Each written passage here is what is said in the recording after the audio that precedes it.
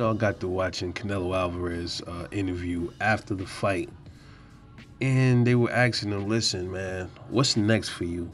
We don't. They was hesitant. They didn't want to really ask him about it. He's like, "Well, we hate to ask you this right after a hard 12 rounds of boxing with Triple G, but who's your next opponent? Well, are you looking into David Benavidez?" And Canelo clearly got irritated. Clearly, he got irritated.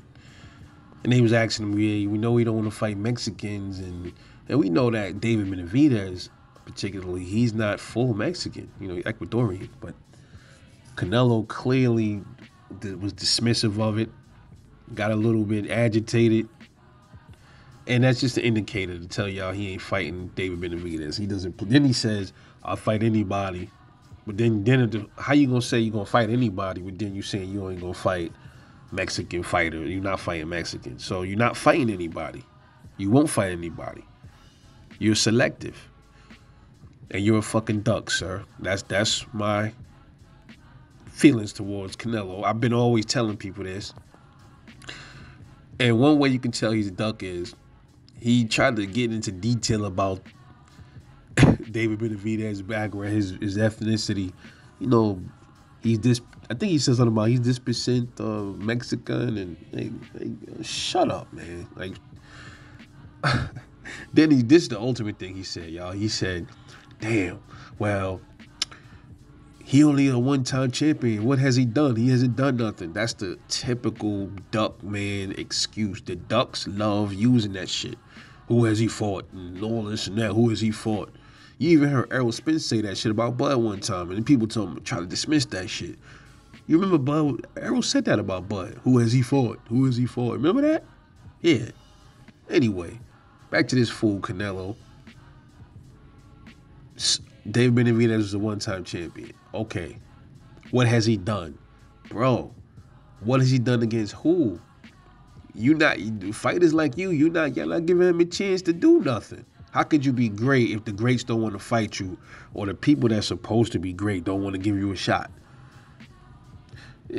What does he want him to do? Fight who? So he's saying Benavidez is a one-time champ, and he's also attaching that to him not being not accomplishing much. Okay, so if he don't fight you, who is Benavidez supposed to fight to accomplish much so he can get to you? We gonna fight Demetrius Andrade? He's not gonna have a belt at 168. Who is he gonna fight? And then he said, "Oh, he fought Anthony Durrell. That's it." Okay, nigga, he trying to fight you though. What's up?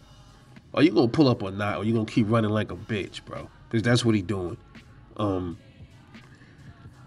don't understand the logic of Canelo. He don't want to fight this dude. He don't want to give David Benavidez a shot because he's saying he's a one-time champion. He hasn't done anything. But who has? Remove Benavidez for a minute at 168. At 160, he went down to where did he fight? He fought Triple G. Yeah, he fought Canelo at 168.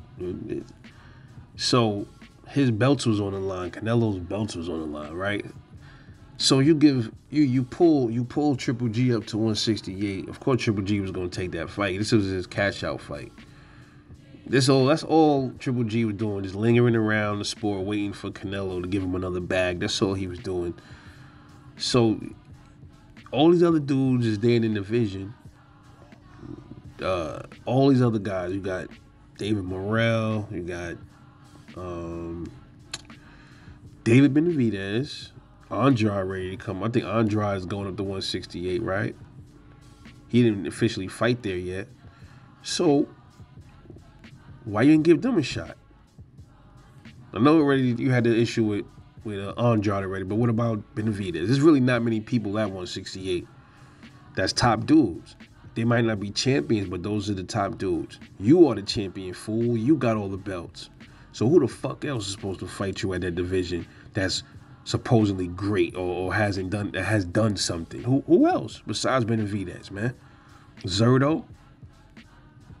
No, I'm sorry, y'all. Zerto's 175. So let's not bring Zerto up at the moment. But we talking about 168. Apparently, he ain't going back down to 160. He made Triple G come up to his weight class. So he's probably going to try to stay at 168 or he's going to retire. I don't think he's going back up to 175. This may be the end of Canelo, y'all. I think this is the end of Triple G, but I think this is the end of Canelo Alvarez's career. I think he's winding it down.